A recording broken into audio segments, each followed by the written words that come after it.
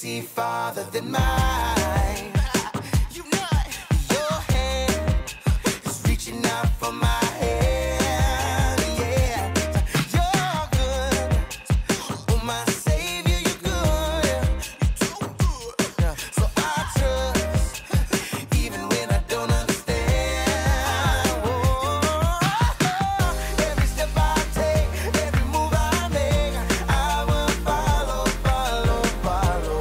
Follow you, follow every day. Yeah, yeah. So every single moment, every single day, I will follow, follow, follow. Follow every day. Whoa.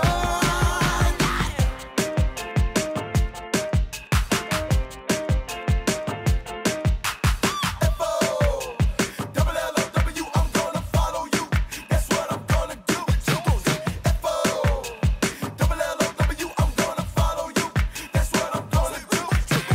F-O-double-L-O-W, I'm gonna follow you. That's what I'm gonna do. Every step I take, every move I make, I will follow, follow, follow.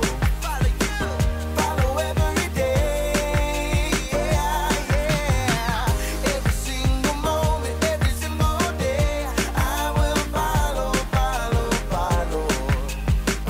Follow every day. Whoa. F-O-double-L-O-W, I'm gonna follow you. That's what I'm gonna do. Norway! Welcome to Story Lab. This week, we're talking about faith, while we take a global look at what it means to encourage each other. Skylar! Skylar, have you seen my map?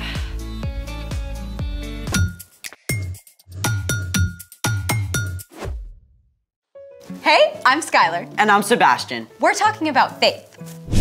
which is trusting what you can't see because what you can see. I know something awesome that you can see. What's that? Your family and friends around you on Sunday morning or wherever and whenever you do church. What am I supposed to trust because of that? That church is way bigger than where you happen to meet. In fact, church shows up in all kinds of ways across the entire globe. Have you ever visited a different church in another country? Actually, I have. I visited the Notre Dame in Paris, but I also know someone who grew up in a different place. Venezuela. Hold on. You... Venezuela, top of South America. So, who's your Venezuelan friend? His name is Italo, and we get to talk to him right now. Way cool. Hi, Italo. Thanks so much for talking with us. Hey guys, thank you for having me. So, you've been part of or visited churches in a lot of different places, right? Yeah, that's right. Well, first I grew up in Venezuela, where I served on the kids and student side. That church grew for nearly 5,000 people while I was there. Then I moved to Costa Rica to work there with a smaller church. And then I have been thankfully being on training with other different churches in Mexico, Puerto Rico, Panama too. Hold it, let's see all of those on a map. Wow. What were some of these different churches like? Well, in Costa Rica, I did a missionary training and I visited churches in the jungle to help with the construction there. Then some of them, they were really remote, like they didn't have running water, electricity at all time. It was different. Wow, that's really hard. Yeah, it's a little bit hard for them, but you know, even the people in the villages, they don't have anything. They're really joyful. They see them to worship God is like nothing I have seen in other place. The people there were completely committed to loving God and to serve others. What are some of the ways you've seen God work in the churches you visited? Yeah, one thing I love is that a lot of these churches really value the personal relationship.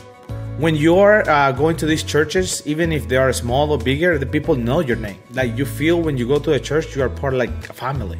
And after church, the people just hang out, they share a meal. It's not just come here, sit down, and that's it. So it's just great. So great.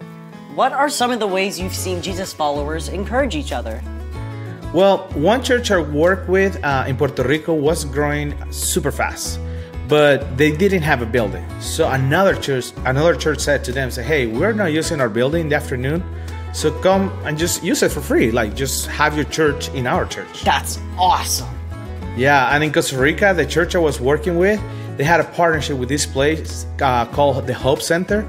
And they were really, or they are, because they still are there, in a really bad area of the city. And some people of the church were challenging each other to help there. And now they give meals every day for more than 300 kids. And that's a lot. And that's, for some of those kids, that's the only meal they even have in that entire day. Is there a way you personally experienced encouragement from the church? Yeah, for sure. Like, for example, this one family opened up their home for me to stay with them for almost 5 months.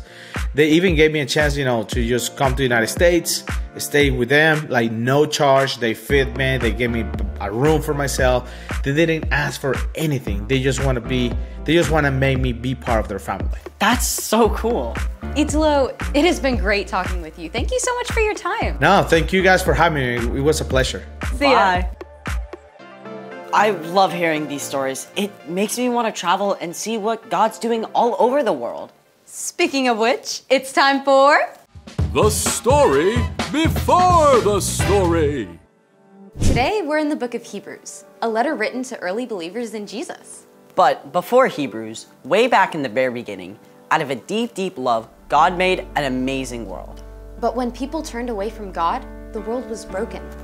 God made a plan to draw people back into relationship. So, at the right time, God sent Jesus, God's very own son, to live among us. Jesus gave up his life and was killed. But on the third day, he rose to life. After Jesus returned to heaven, the early church grew quickly. But some believers became confused or distracted and started to forget their faith in Jesus. Which is where our story starts. Take it away. Hey everyone, I'm Erica.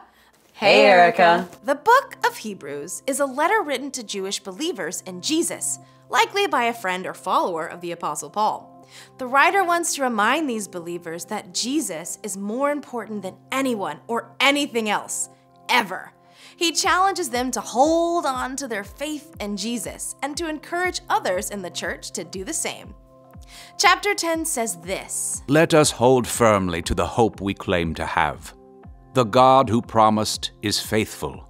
Our hope is in Jesus, who made a way for us to live forever with God. But like the Hebrew believers, it is so easy to get distracted from that hope. We hear constant messages telling us that hope is found in buying more stuff, in doing more activities, in zoning out from our problems. So in the midst of all this, how do we stay focused on our true hope? Hebrews continues. Let us consider how we can stir up one another to love. Let us help one another to do good works. One way to hold on to our hope in Jesus is by acting on it. We can encourage each other to show God's love to the world around us. Rather than just telling our friends to do good things, we can encourage them by living it out ourselves. So what do love and good works look like? One way to put love into action is to put others first, whether it's first in line or letting your friend choose the game you play together. Another way to show God's love is by sharing what you have. It could be sharing your lunch, choosing to give away some of your toys, volunteering your time to help someone out. And you can definitely encourage others with your words. Instead of complaining or grumbling, choose to speak words that comfort someone. Remind others that God is always with them and that God gives us the strength to do hard things. Now, let's wrap up our verse from Hebrews. And let us not give up meeting together. Some are in the habit of doing this. Instead, let us encourage one another with words of hope. Let us do this even more as you see Christ's return approaching. Let's be real. Even though texting someone is great, it's just not the same as spending time with them in person. We need each other. One way to meet together is at church. It doesn't matter whether your church meets in a building or a storefront or even outside. It's the people who matter. Maybe it's been a long week and it would be easier to skip church altogether. You can tell your grown-ups you'd really like a chance to hang out with your friends at church. Another way to meet up together is to spend time with your small group or class, even outside of church. If you've got a game or a performance, you can invite your small group leader and friends from church, or go to their events to cheer them on. And you can meet together just by hanging out with friends who love Jesus. Let's see those verses again. Let us hold firmly to the hope we claim to have. The God who promised is faithful. Let us consider how we can stir up one another to love. Let us help one another to do good works. And let us not give up meeting together. Some are in the habit of doing this. Instead, let us encourage one another with words of hope. Let us do this even more as you see Christ's return approaching. At the end of time, Jesus will return, and God will make right everything that's wrong. Only God knows when that will be. But in the meantime, we have an amazing opportunity to encourage each other to stay strong in our faith in Jesus and to show God's love to the world. The end. So, church isn't just for learning stuff about God? It's also about the people we meet and helping each other be strong. Exactly, because our faith is stronger together. So, what's our part in the story? Sometimes it's tempting to be a loner. You don't feel like you fit in, even at church. Or you've got sports on Sunday and it's hard to keep up with your church friends. Or it seems like none of your close friends care about following Jesus. Don't give up. Ask God to help you find at least a few friends who love Jesus and can encourage you. And if you feel like you're an outsider at your church, you're probably not the only one. See what happens if you start up a conversation with someone new in your small group. Or invite kids from your church to your birthday party. No matter what, you can choose to live out God's love. And encourage those around you to do the same. I think you got it. See you next time. Bye, Erica. So here's the thing. Our faith is stronger together. Hey, what just happened? I think the power's out. I got an idea. I've got another idea.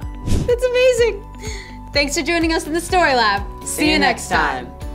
Well, I think we need more candles.